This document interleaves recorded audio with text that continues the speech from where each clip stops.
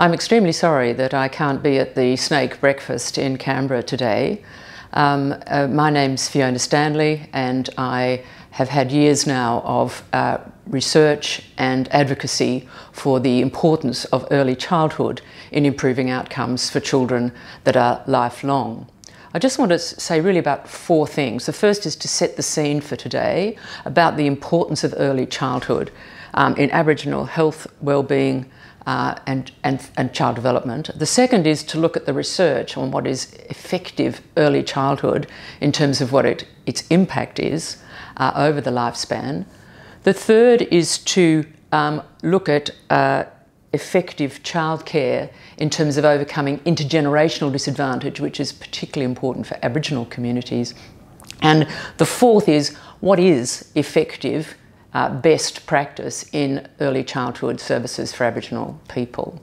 So I just want to start by setting the scene. We now have years of research and from all continents, also overviewed by World Bank, the RAND Corporation and multiple academic institutions, which gives amazing evidence on the impact of early childhood on the health, development and well-being of children.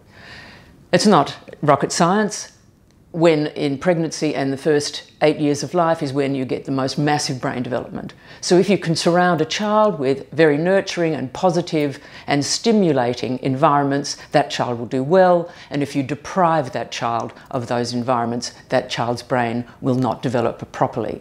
The most outstanding evidence for that was the appalling Romanian orphanage incidents, where children who were left really neglected for more than 6 months in Romanian orphanages never ever developed appropriately, and their brain scans showed quite marked abnormalities compared with children who'd got out from those orphanages before 6 months. Very important long-term outcomes being very damaged by these negative experiences.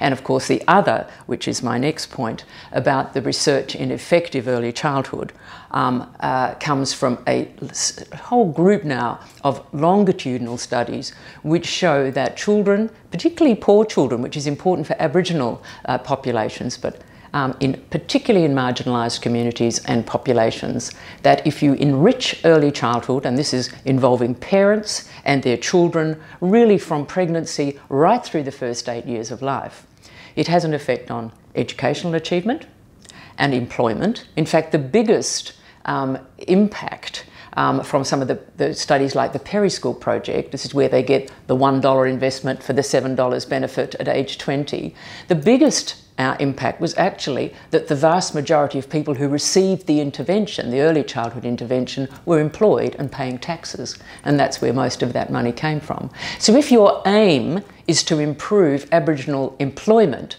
then your best bang for your buck is to provide Aboriginal children and their families with the most effective early childhood services that you can. But interestingly, the other outcomes that were improved, every single outcome in fact was improved. That includes things like child abuse and neglect. It includes mental health problems. It includes children actually staying on in the school system as well as performing better in the school system. So in fact, if you want to get good educational outcomes for Aboriginal children, you really have to invest in pre-pregnancy, pregnancy and the first 8 years of life with very, very beautifully tailored and nurturing early childhood interventions. And that information, those data, that evidence is on every continent of this planet and has been shown particularly effective for marginalised communities, ones who are poor. Kids who are in wealthy families are probably going to do well anyway. They also benefit from early childhood, but no way as much as kids who are in fact deprived. Very important point for Australia to realise. Now the third point I wanted to make is that effective early childhood is probably the most important break point for overcoming intergenerational disadvantage, which is what Aboriginal communities have. Ever since the stolen generation, when parents weren't able to be parents because the children were taken away, the next generation therefore had poor parenting. We've actually documented in our surveys in Western Australia third and fourth generational effects of the stolen generation. Now, the best way to overcome this and to put kids on the road to being good parents themselves, as well as participating members of our society, is to again have this enriched appropriate, effective, nurturing early childhood. Again, I mean this from pregnancy through the first 8 years of life.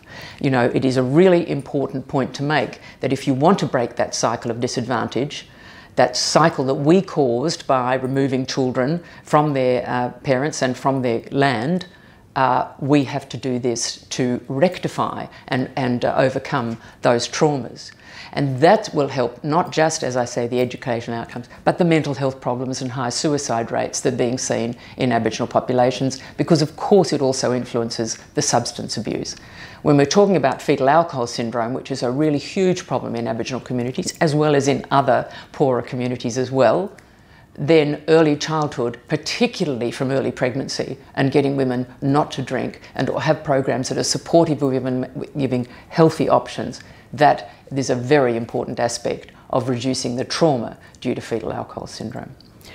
Now, my final point is, well, what is really good, nurturing, effective early childcare for Aboriginal communities in particular? Because there are some differences. We all know that, of course, the parents are the most important people for those children. And so it is about empowering parents to be good parents. It's about getting that community to step in when parents are unable to do that, and to enable the kinds of interventions that we do to be the most nurturing, sensitive, stimulating that we can.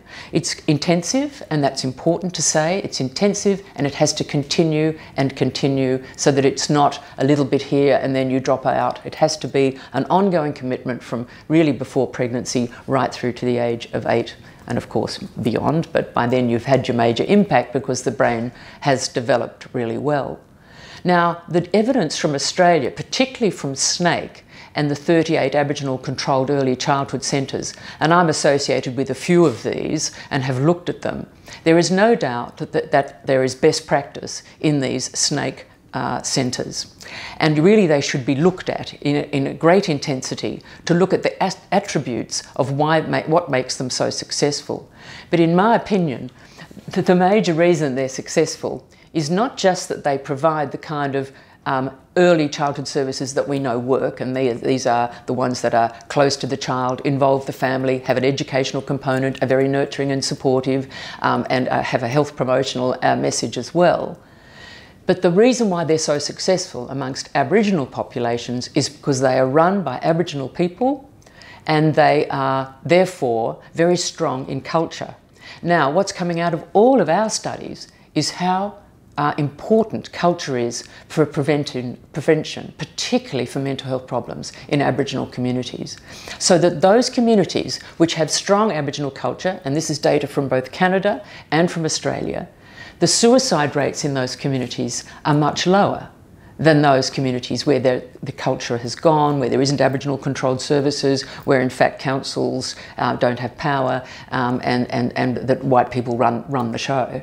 So there is quite a lot of evidence to say that where Aboriginal culture is strong and Aboriginal control is supported by a white bureaucracy, supported by white funds, not undermined, not set up to fail, but those kind of services are the most effective in terms not only of early childhood, but of other Aboriginal services that need to occur.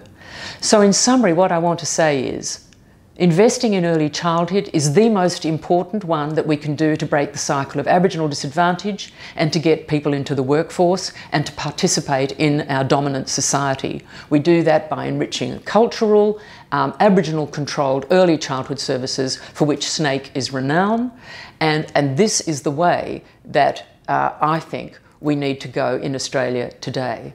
I look forward to hearing about how you went today at your breakfast and what the discussions came up with, but if it doesn't include a major commitment to Aboriginal controlled early childhood services in Australia, I will be really disappointed.